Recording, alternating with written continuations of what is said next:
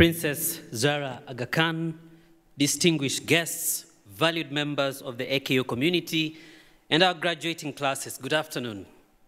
It is a great honor to stand here and make a few remarks on behalf of this year's graduating class. Indeed, we have reason to celebrate today because today's achievements have come under extraordinary circumstances. When we first started attending in-person classes in 2020, or earlier than that for some of us, we had no idea of what was coming.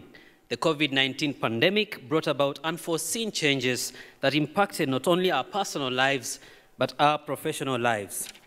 This is true not just for my colleagues at GSMC, but also for all of us graduating today, you who are now doctors from the medical college, our nurses from Sonam, and colleagues from the Institute for Educational Development. To paraphrase the late, great African author Chinua Achebe from Things Fall Apart, since the hunter has learned how to shoot without missing, Eneke the bird has learned how to fly without perching. We became like Eneke the bird. We raised our wings, adapted to the changing environment, set our eyes on the goal, and amassed the courage to forge ahead without looking back. It has resulted in this, a day where we stand tall, victorious, and proud. But we would be lying if we say that we made it here solely because of our hard work and determination. There are many who stood by us all along the way, some in the front lines, others in the background. And so to the faculty, the non-teaching staff, and the entire AKU fraternity, we say thank you. Thank you for ensuring that we got a world-class education. To our friends and family, we thank you for your support. And to God, thank you for giving us the strength and providing for our needs. I remember when I received the admission to join this school, the one thing that lingered in my mind was whether I had made the right choice to study here and not anywhere else. And I know I'm not the only one who pondered over this. Would the program better position us in a fast-changing journalism world? 2 years later, I can confirm that I know I made the right choice. I have gained the necessary skills for our times, knowledge, but more than that, a network of friends and family. I have been a practicing journalist for close to 10 years now working with the BBC as a senior business reporter, and that senior beat came about when I was a student here. But I digress.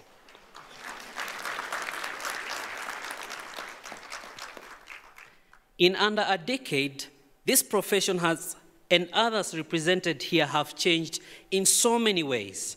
And those with insight have told us to either adapt or perish. But what does this adaptation entail? Is it just about acquiring an extra academic paper, or is it acquiring new skills, or is it both? Reflecting on that question now, for me, every part of it matters, from the degree title to the content. Ladies and gentlemen, getting here was not easy. There were times when writing hurt. Ouch, I could hear that from the back. Times when deadlines competed with other pressing needs and commitments, and times when we almost gave up and said, kwa nini lazima?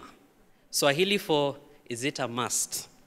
Some lost weight and others a few strands of hair, but it has been totally worth it. This process has brought out the best in us. But what we are celebrating today is not just for ourselves. Society is looking at us with hope. Hope that we will create a difference, and hope that we will make it count. Let us become beacons of hope and sources of light. Let us walk out of here with courage in our hearts and determination in our minds. This speech cannot end without special recognition and immense gratitude to KFW, Johnson & Johnson, the Aga Khan University, and its chancellor for providing significant financial support for study and student mobility. The generosity shown to us cannot ever be forgotten or overstated. It has allowed us to reach this point today. I know that the Chancellor is a firm believer of lifelong learning. So for us graduating today, let us also remain students for life. I know we may feel like what we've been through in the last few years is enough trouble. For now, it's okay to take a pause, relax, and take it all in. But remember the words of Martin Luther King Jr., who said, "If you cannot fly, run. If you cannot run, walk. If you cannot walk, crawl. But by all means, keep moving." And I can add, keep learning.